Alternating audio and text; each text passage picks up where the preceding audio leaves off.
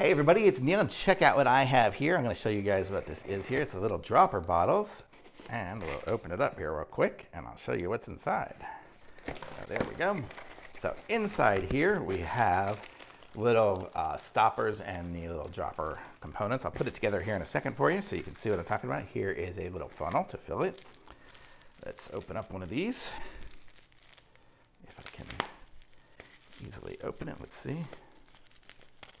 We have a tremendous amount of packing material in here. Let's see what we got.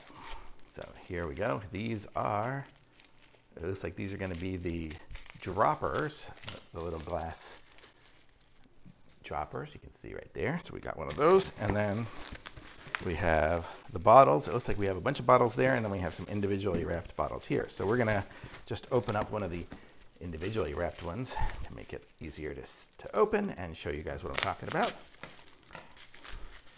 And so this is it. And these are great for perfumes, for oils, for essential oils. You can use this and just put the sticks in it, with some smelly oils, or you could use it like this here, like they're giving you here for the dropper.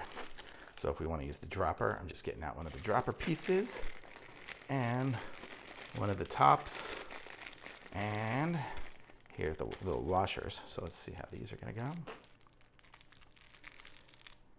Trying to do this with lights in my eyes. Just not the most efficient way, but you get the idea. So I'll take out one of these little washers.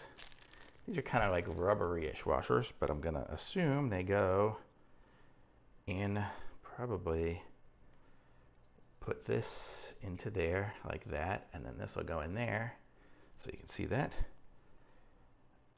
I'm going to switch it up here a little bit. I'm going to say the dropper goes like this into here, like that, and then this goes around it like that, so you can kind of see there. And then we'll put this inside of here. There we go. And then that will close onto there. So let me just fill it up here. I'm just going to put some water in here.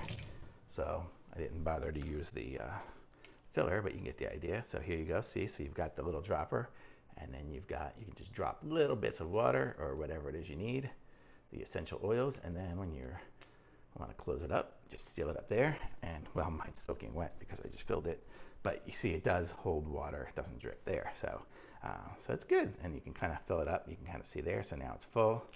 I can take it out, and I can use the dropper to just drop some water, or oil or essential oils or whatever. And they're nice little clear jars. So they're cool. They're really pretty too. So if you have a variety, you could actually have them if they were colored. You can even fill them with colored water, and it just look pretty on a shelf. So these are really nice. So thumbs up from me for sure.